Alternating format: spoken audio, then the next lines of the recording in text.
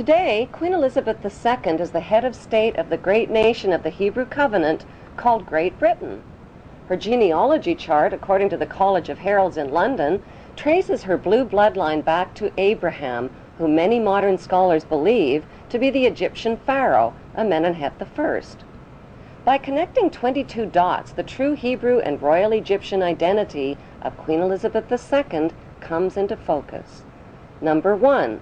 What is the stone of Jacob, a Hebrew patriarch, doing beneath the Queen's throne chair? Number 2. Why was the Queen crowned at her coronation ceremony on top of a symbolic Egyptian step pyramid? Number 3. The monarch's crown has 12 stones at the base, each representing the 12 Hebrew tribes. The 12 stones of the 12 tribes were also worn on the breastplate of Hebrew high priests in Canaan. Number 4. The Union Jack represents the reunion of the United Kingdom of the 12 tribes of Jacob, or Jac-Ub. The Union Jack is red, white, and blue, the same colors as the 3 crowns of Egypt. Number 5. The royal scepter originates in ancient Egypt and was carried by the Egyptian god Amun and by Egyptian pharaohs, who called themselves the Son of God. The royal scepter is now carried by pharaonic descendant Queen Elizabeth II. Her scepter contains the world's largest cut diamond, called the Star of Africa.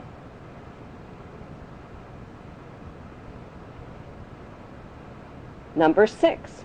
The Queen's punishing flail or whip is partially hidden under her arm. The flail or whip also originates with the pharaohs of ancient Egypt. Number 7.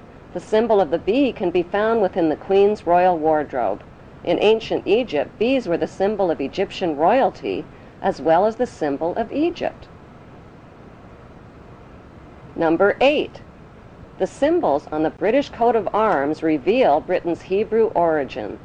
According to the Bible, the harp symbolizes the Hebrew King David. The biblical lion and unicorn holding up the shield symbolize the nation of Israel. The motto, Dieu et mon droit, means God and my right, indicating the divine right of the British monarch to an eternal throne. Number 9. The headdress worn by judges and the Queen's high-ranking officials originate in ancient Egypt.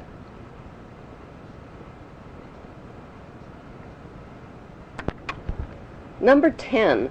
Kilts, like the one worn by Prince Charles, originate with the Egyptian pharaohs who wore white kilts. Number 11. The hymn, Zadok the Priest, written by Handel, was performed at the Queen's coronation in 1952. Zadok the Priest was the biblical priest who anointed the Hebrew King Solomon while the people cried, "God save King Solomon! Long live King Solomon! May the king live forever!" God save Queen Elizabeth. Long live Queen Elizabeth. May the Queen live forever.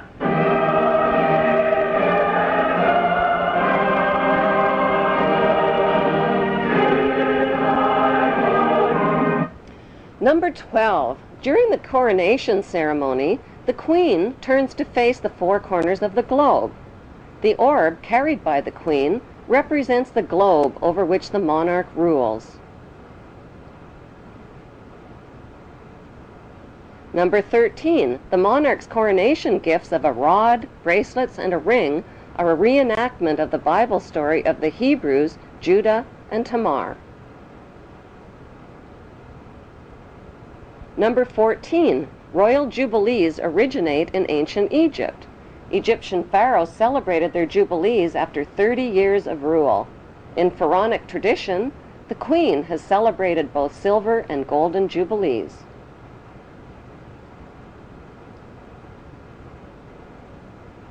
Number 15.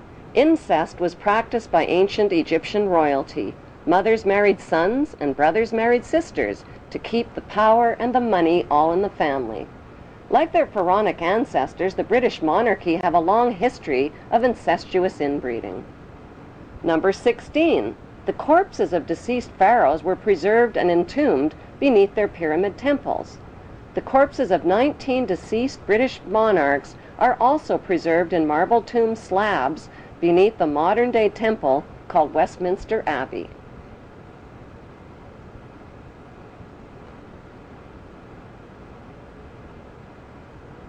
Number 17. The ancient pharaohs advertised their power with their image on coins and stone monuments. The power of the queen worldwide is advertised with her image printed on more coins and stamps than any other head of state in history.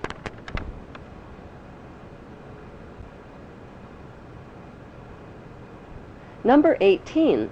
The structure of government in ancient Egypt was a step pyramid model, with the Grand Vizier and priesthood one step below the pharaoh. Today's monarchy reigns using a much more sophisticated pyramid model of authority.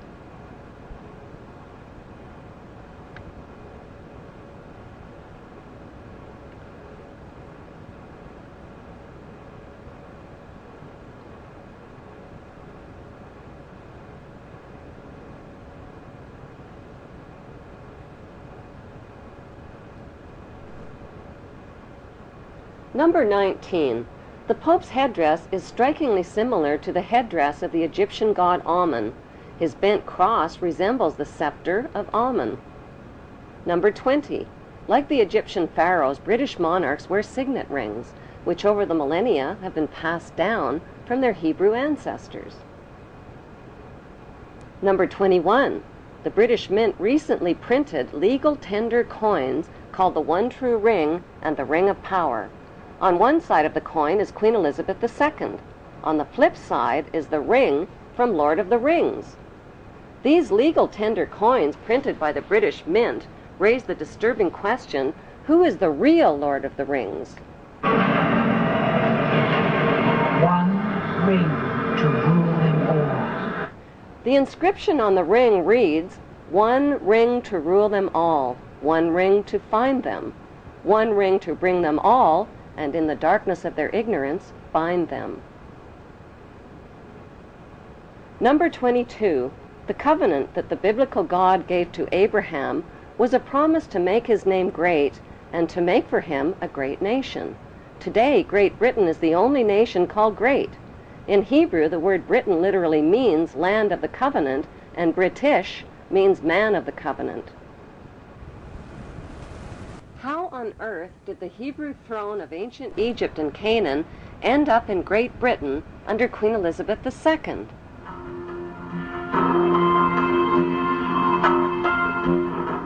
Historically, a series of powerful invaders, the Philistines, Assyrians, Babylonians, and Persians, conquered the land of Canaan, which the Hebrews called Israel.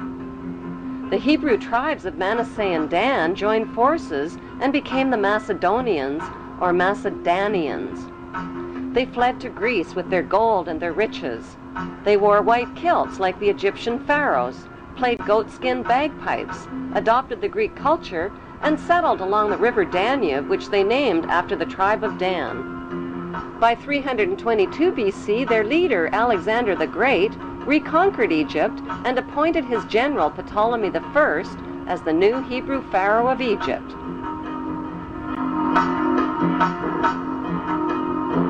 Cleopatra was the last in a succession of Hebrew Ptolemy kings. Although Cleopatra is considered to be the last of the Egyptian pharaohs, author Ralph Ellis claims that Jesus was the last of the Hebrew pharaohs of Egypt. Jesus, a pharaoh? How is that possible?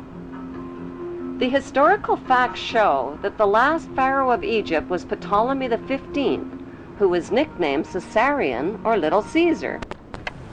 Born in 47 BC, Caesarion was the son of two of the most famous parents in world history, Roman ruler Julius Caesar and Egyptian pharaoh Cleopatra. When Caesarion's mother, Cleopatra, proclaimed herself to be the reincarnation of the virgin goddess Isis, Caesarion became the son of a virgin mother goddess. When Caesarion's father, Julius Caesar, was elevated to the status of God by the Roman Senate, Caesarion was recognized as the son of God and heir to God's kingdom, the Roman Empire.